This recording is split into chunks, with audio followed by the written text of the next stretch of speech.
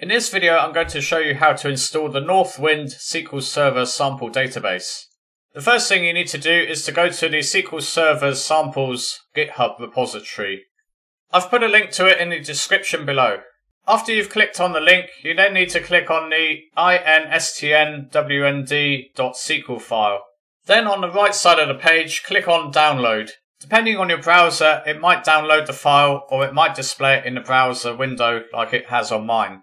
So now you need to fire up SQL Server Management Studio and connect to the server where you want to install the Northwind sample database. Once SQL Server Management Studio is open, click on New Query at the top.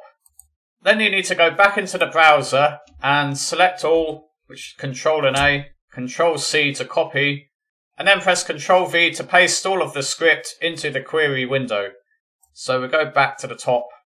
Incidentally, you don't need to create an empty database for it because the script does actually create the database for you, as you can see here. So let's click on Execute and create the Northwind database. Okay, so it says commands completed successfully. You'll now need to refresh the databases here, which you can click on Refresh. And Northwind is now listed here. So let's have a look. Yes, we've got some tables and views, and hopefully it's got stored procedures. So it's got stored procedures as well. And let's just have a look at table.